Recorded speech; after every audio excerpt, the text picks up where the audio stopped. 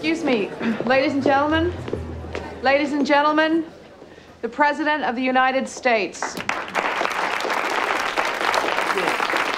Thank you very much. Thanks a lot. I wish I could spend more than a few minutes with you, but the polls don't close in the East for another hour, and there are plenty of election results still left to falsify. You know, with so many people participating in the political and social debate through call-in shows, it's a good idea to be reminded every once in a while. It's a good idea to be reminded of the awesome impact.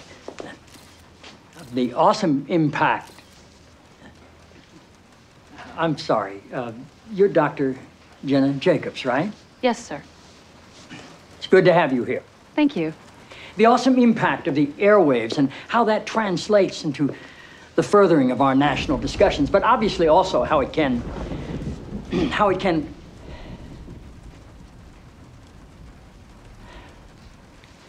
Forgive me, Dr. Jacobs.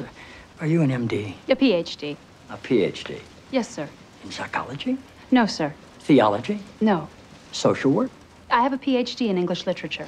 I'm asking because on your show, people call in for advice, and you go by the name Dr. Jacobs on your show, and I didn't know if maybe your listeners were confused by that and assumed you had advanced training in psychology, theology, or healthcare. I don't believe they are confused, no, sir. Good.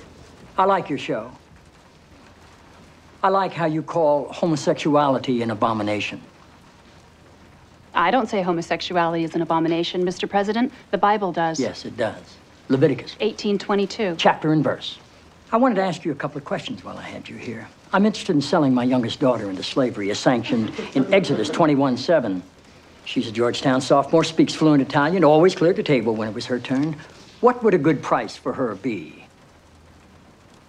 While thinking about that, can I ask another? My chief of staff, Leo McGarry, insists on working on the Sabbath. Exodus 35:2 clearly says he should be put to death. Am I morally obligated to kill him myself, or is it okay to call the police? Here's one that's really important, because we've got a lot of sports fans in this town. Touching the skin of a dead pig makes one unclean, Leviticus 11:7.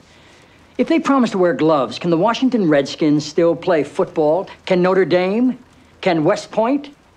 Does the whole town really have to be together to stone my brother John for planting different crops side by side? Can I burn my mother in a small family gathering for wearing garments made from two different threads? Think about those questions, would you? One last thing. While you may be mistaking this for your monthly meeting of the ignorant tight-ass club, in this building when the president stands, nobody sits.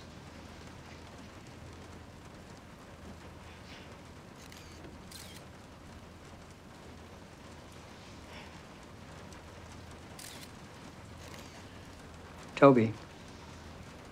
Yes, Mr. President. That's how I beat him.